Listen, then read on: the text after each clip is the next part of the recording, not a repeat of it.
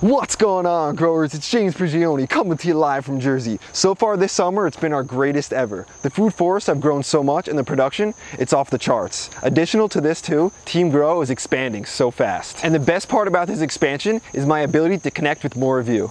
I can honestly say, without your comments, without your encouragement, I don't think I'd be making videos right now. So today, I want to answer some of those comments so I can give more value to Team Grow. Let's go!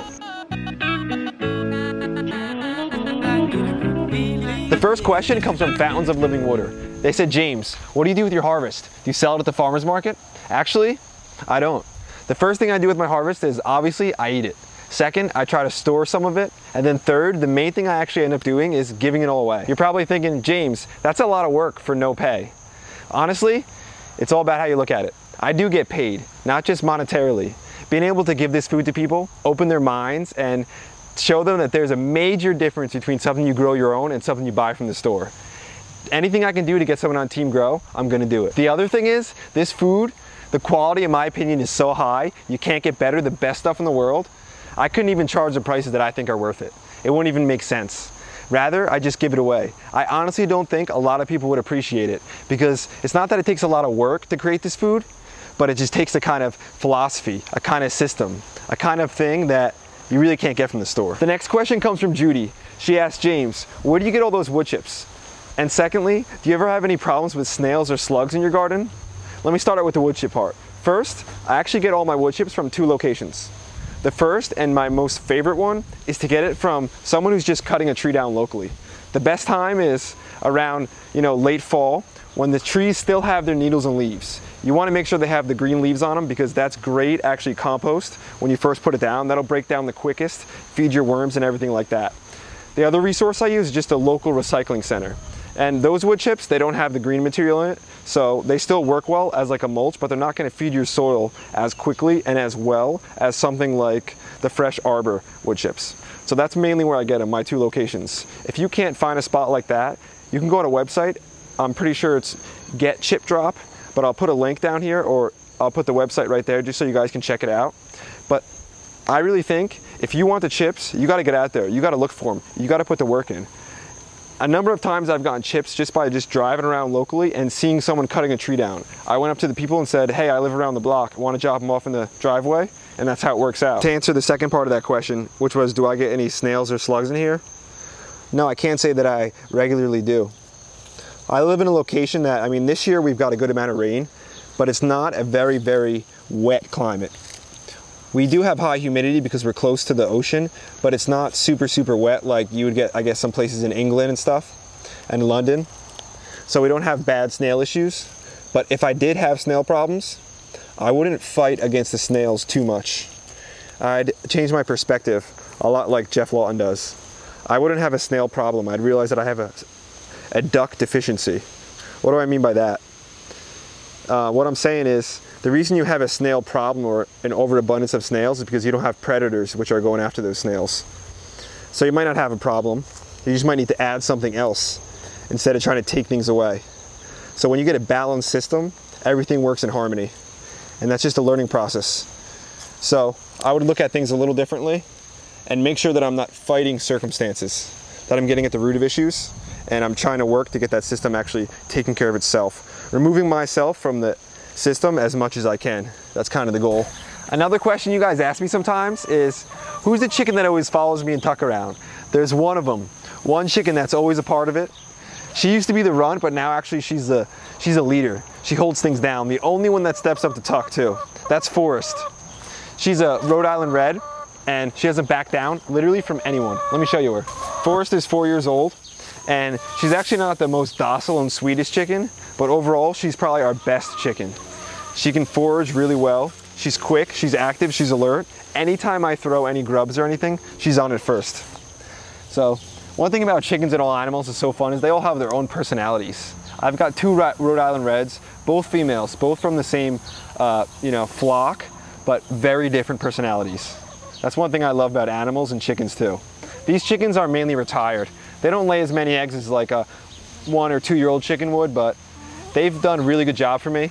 They still work, mixing things up in here, and a lot of the old cucumbers and stuff we couldn't eat, things that have went bad, they pick at them and they work composting. So they're a part of the system just as much as anything else. Bill Mollison talks about how you cannot take away the animals from the forest. They are the messengers. They're the ones that move things around.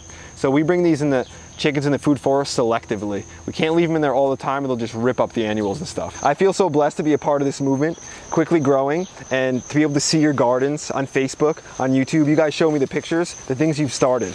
You've gone from nothing, you're harvesting food, and that's amazing. A number of you asked also, are we going to be producing any Team Grow shirts? And to answer yes or no, I don't think that would be exactly Prigioni style. But just know that there's always things going on in the background and we always like surprising you guys, so just keep an eye out. Timothy asked, what do you guys do with your odd-shaped fruit or your fruit that falls to the ground? That's a great question. Previous years, I just let it fall to the ground. I didn't worry too much about it, but then I did a little research. I realized and learned the reason some of this fruit was falling to the ground is because we had a pest, the curculio, something I talked about in previous videos. This pest actually cuts into the fruit, lays eggs in there, and that larvae grows up, eats the pit, and that actually rots the fruit. That fruit then drops to the ground, like you can see down here. After the fruit drops to the ground, that life cycle continues. So if I leave this fruit on the ground in my garden, the next life cycle of that curculio are gonna grow up and attack my trees in the spring. So what I do is I remove it. Not only off out of the garden, but I wanna remove this from the whole property. Then I'll bring the chickens in the spring, they'll tear some of the stuff out and remove the bugs also. So what we don't want to do is be harboring these bugs. We want to break that life cycle. Eric asked, do you water your garden with city water? Actually, I'm blessed that I have a well. Even though I live in a suburban neighborhood, I'm on 1/3 of an acre, which is nice. And the house that I'm on was actually built in 1964. It's one of the older houses locally, and we have a well, which makes me really fortunate because I know well water is actually a lot better for your soil. It's got higher calcium, and it's better than that city water with all that fluoride in it. No bueno. Another question I often get has to do with my diet. People want to know, am I a vegetarian? People want to know, do I eat the chickens or do I just eat the eggs? Do I even eat the eggs? So my diet actually isn't something that comes 100% from the garden. Some of you have wondered, but to be honest with you, I just don't produce enough food and I'm not good enough at processing it and storing it to be able to support myself for the whole year. I do eat as much of it as I can out of here, and I do my best to eat a healthy, natural diet. I try to stay away from any pesticides, any herbicides, any kind of things like that. But I'm not 100% vegetarian, and I'm not a vegan either, obviously. But I do eat my chicken eggs. They're some of the only eggs that I do eat. I eat some local meat too, but in my ideal world, would I go all vegetarian, all vegan, all natural from my garden? If I had the space, I probably would. But I'm not a zealot in any kinds of things. When it comes to gardening, I mean, I won't use pesticides, but I'm open to adopt new things. I don't think I know everything. The only reason I believe that I'm a good gardener is because I can admit that I know nothing, or at least I know very little. And I think that's what allows me to learn more and more.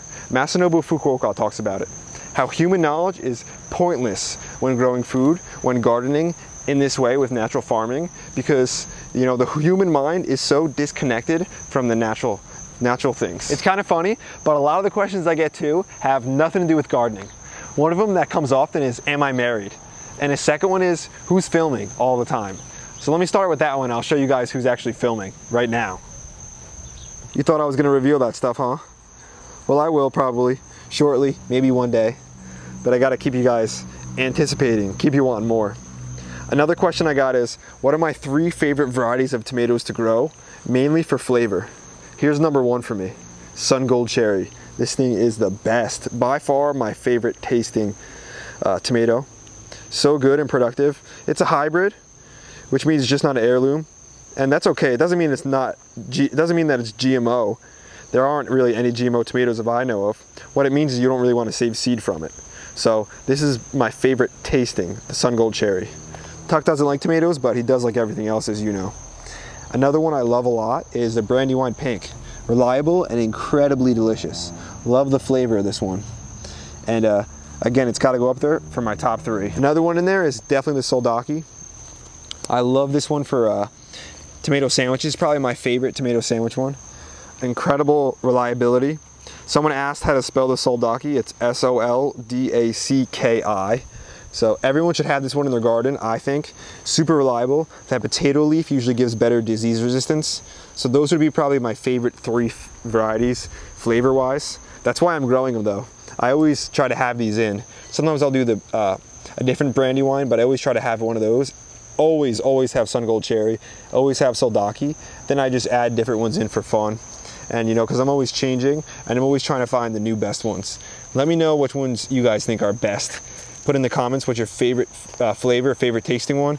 I have the super sweet 100s this year. Those are excellent as well, but personally, Sun Gold Cherry still beats it out in my opinion. That's today's video, growers. Thanks for watching. I hope I answered some of your comments, cleared a few things up for you. One thing I want to mention though, just because I don't answer your comment on text or I don't give a like to it, doesn't mean I didn't see it. I've been getting a lot of comments recently, which makes me so ecstatic, so much fun, but I read every single one of them. Like I said, they're what encourage us. They're what keep us going, and without those comments, more videos aren't coming. But if you guys enjoyed it, hit the like button, hit the subscribe button, share it with your friends. Check us out and Steam it. I know we say this at the end of every video, but it truly makes a difference. Hit that notification bell too if you want to see more of Tuck and James Prigioni continuing to grow. We'll see you in the next one.